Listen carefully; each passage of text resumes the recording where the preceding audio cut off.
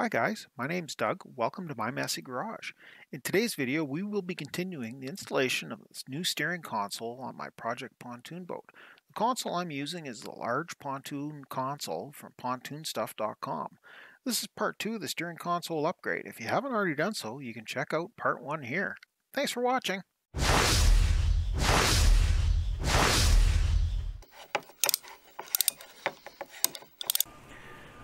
Well, today we're making a little more progress on getting the console put together.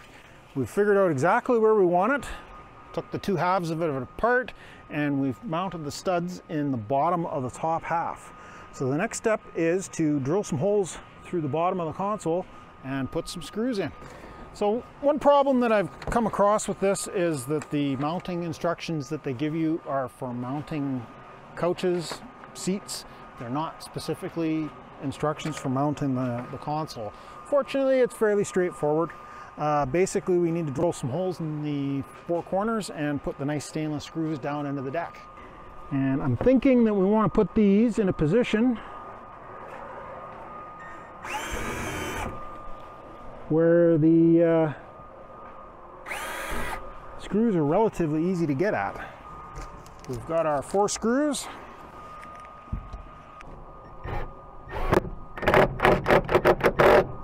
That seems to take a good bite. Looks pretty square to me.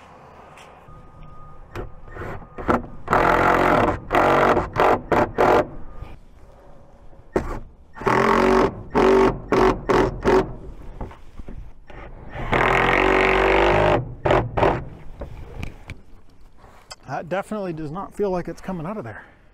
So the next thing we need to do is we need to get access to the hole in the floor for the wiring, and for that I think what I'm going to do is get an approximately right sized hole saw and drill up from the bottom. The hole I believe is in this area here somewhere underneath the floor, and rather than drilling 10 different holes trying to find it, we'll just come up from the bottom.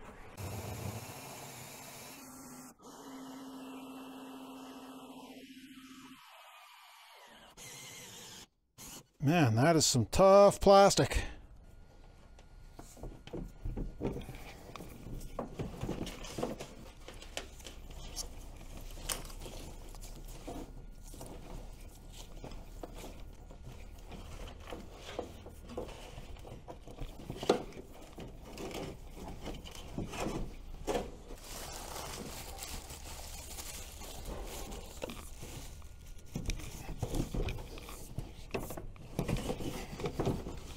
The next step in getting our console up and running here is to mount the steering. As I mentioned a little earlier in the video, this is not quite the right piece. This is going to put our steering wheel is going to be mounted straight, coming straight out of the console due to the offset of this. I do have the right one on order that'll put the steering wheel parallel to this surface, but unfortunately it's not here yet. But we want to do a water test on this boat, so we're going to set up with what we have. I'm going to start off, we're going to step drill a hole in the face of the console just big enough to take this shaft, and we'll mount this bracket from in behind. On the other console, the old one, this bracket came in from the outside, but I don't think that's necessary. I think mounting it from the back is going to be more than adequate. We have a nice little Milwaukee drill with the step drill, and hopefully that'll be about the right size. If not, I do have some bigger step drills.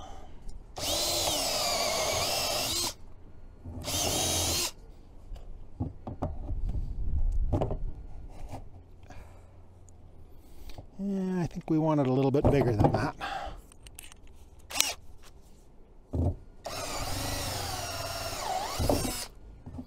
There we go. That should give us some good slack. Perfect. A little bit of room to move things around. Now the tricky part is going to be mounting the this bracket. So what we're going to do is we're going to bolt this in, and we're going to try it in a couple of different positions and see how it looks. The advantage to this style of mount is you can mount it in several different ways, and we can play with it and figure out what fits best. This is going to tilt the shaft upwards. It's going to be kind of like driving a bus, but it'll do for now. We'll give that a try and see how it looks, and we can always flip it over the other direction and try that if we decide we don't like it.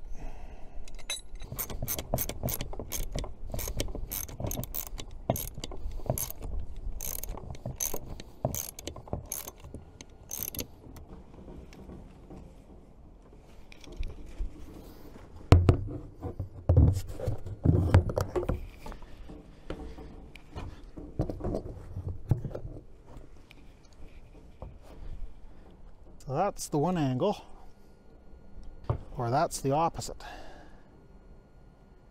Unfortunately, with this mounting setup, those are basically the only two angles we have to choose from. So that's the one angle. I think that'll work for now. We've got the proper mounting bracket is coming, so I think this will work just fine for now. Okay, I think I'm going to grab a Sharpie marker and just mark where we want those holes drilled. There's no way we're going to get the drill in around the steering head. That looks pretty good.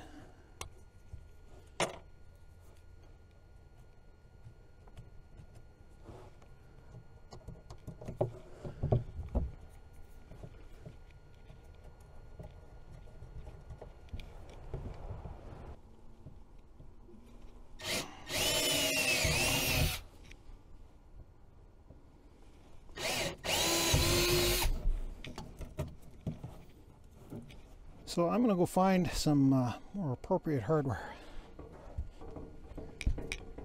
because that's a little on the long side. So unfortunately, I don't have any 5/16 nylock nuts, even in standard, never mind in stainless. But what I do happen to have is a whole bunch of AN hardware in my buckets of treasures for working on airplanes. So we will temporarily use some aircraft hardware on the pontoon boat.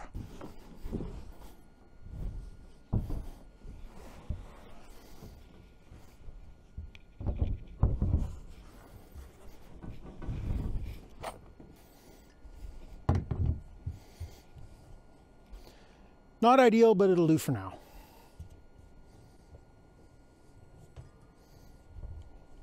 Feels nice and solid anyways. Next thing on our install list is this handy dandy switch panel. I got this from Amazon. I forget what it was, about $45. Came all pre-wired. It's got USB ports for charging a phone or other device. It's got 12 volt, and then it's got a voltmeter. It has several switches, and I removed one of the switches and installed a similar style horn button. I don't have a horn yet, but I have the button. So the idea that we have is we mount this over here at the convenient place for the captain to access. First step we need to do is decide how wide the hole needs to be. And the ruler's a little on the short side, but it works out just perfect at 6 inches. Or for those who prefer, we'll call it 153 millimeters. And the height,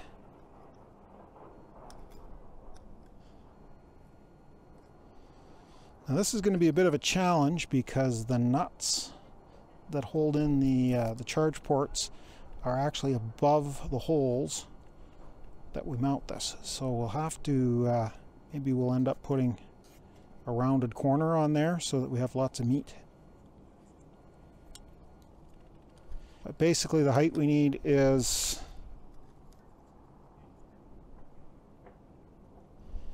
we'll call it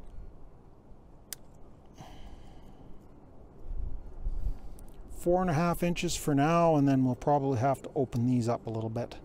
Either that or back the nuts off and figure something out. Actually, you know what would work well is to leave the rectangular opening at the bottom here, and we'll unscrew these, and we will step drill holes large enough to take these 3 ports, and that leaves us all sorts of meat in around above the top mounting holes. I like that idea. First step to getting this attached here is I'm going to lay some masking tape across there so that my marks are on the masking tape rather than on this nice textured plastic. And I'll bring you guys back when I get the tape put on.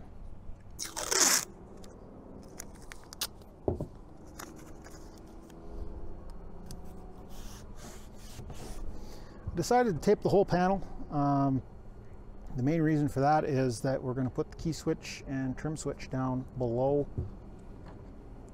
where we mount this.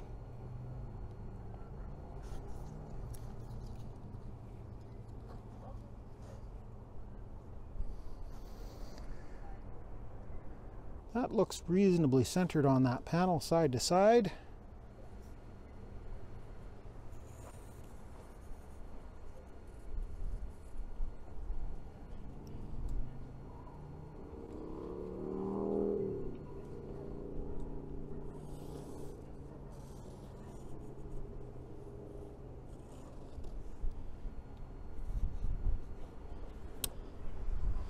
Of course, I didn't put quite enough tape in there.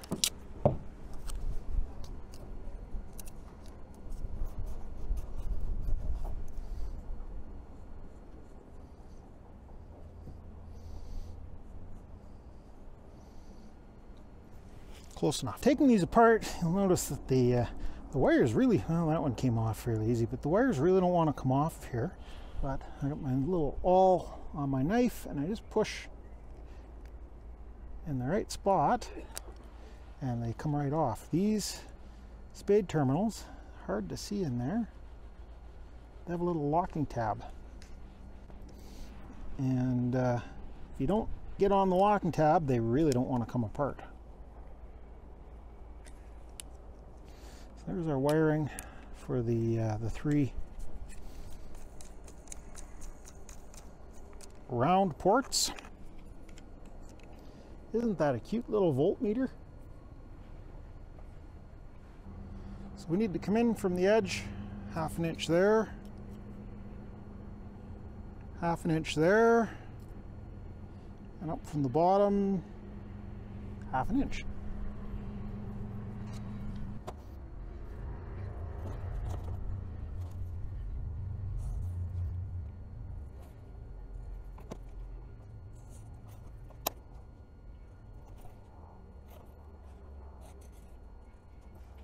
Now we need to decide how high to come up from the bottom line to line up with the top of the breakers.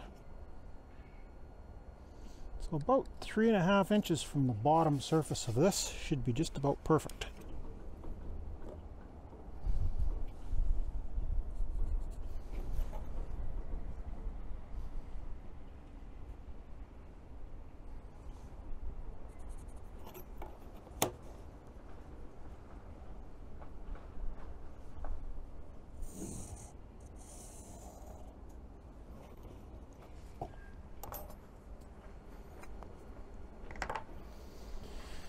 One more quick little trial fit before we start cutting. That looks pretty good to me. One trick I use whenever cutting an inside edge like this is to round the corners. Is it really critical on nice heavy plastic like this? Probably not, but definitely in aluminum, that kind of thing, you want to leave a rounded corner rather than a sharp edge. And since it's easy enough to do in this application, we may as well do it. Nice size drill.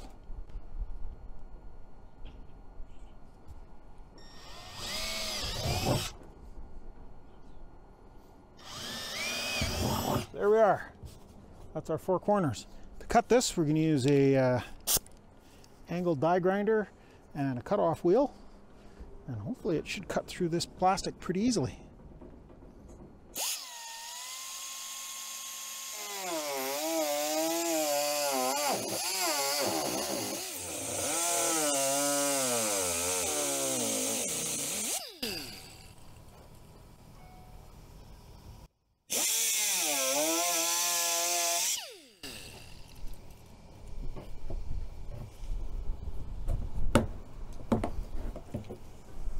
That's some nice thick plastic. Now, for the critical part,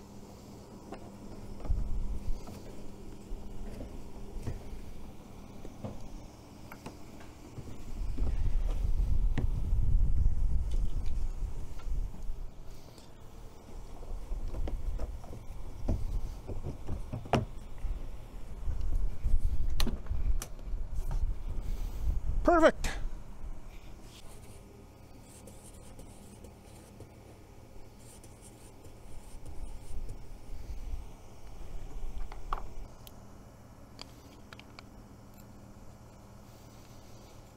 Okay, I don't want to go all the way through. Pretty much to that second last step I think will work.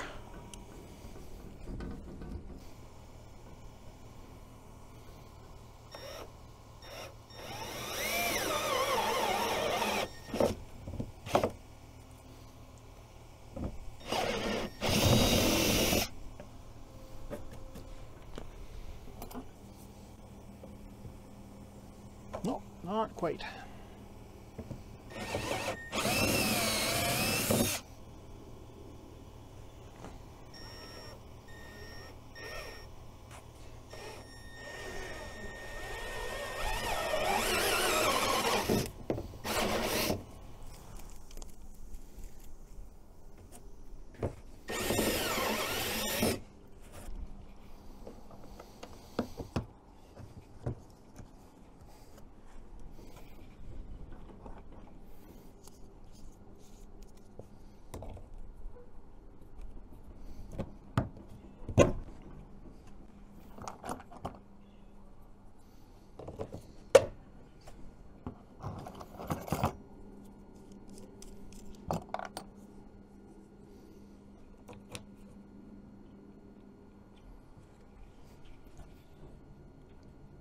That's kind of what I was going for.